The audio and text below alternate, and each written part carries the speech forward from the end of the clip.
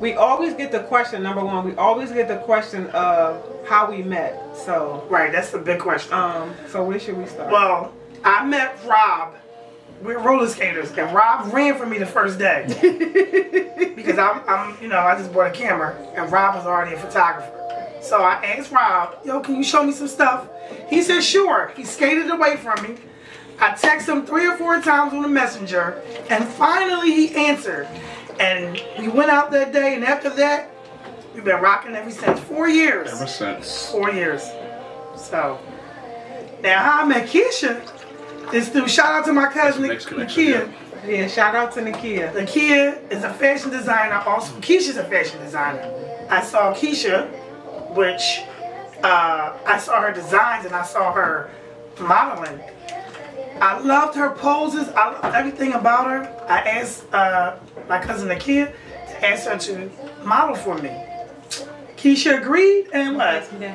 We've been rocking ever since. Right. So our first photo shoot was back in February, like last February. So we did a photo shoot down. I always say it wrong. I don't know. It was Bartram Village, Bartram Village, Bartram Gardens, and it was freezing. Oh my God, it was like 20 degrees, like literally. Are you serious? Yes. It was cold, Mika. Wow. And I'm gonna tell y'all, rocked out. I had this long dress on with this long split, and of course I'm a female. I don't want to see no print, so of course 1 + 1 is 2.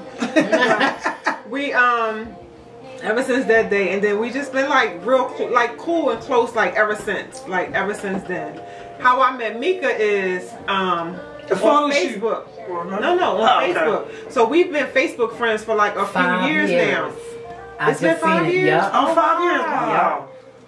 So we had put out a thing that said we were looking for tall women to do like a tall woman photo shoot.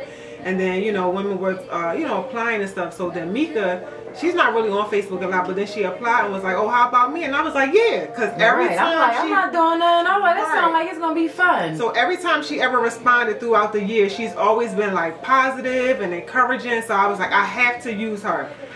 So she was for the tall girl photo shoot. But what happened is when we were doing the Black Ski Mask shoot, the beginning of the plan.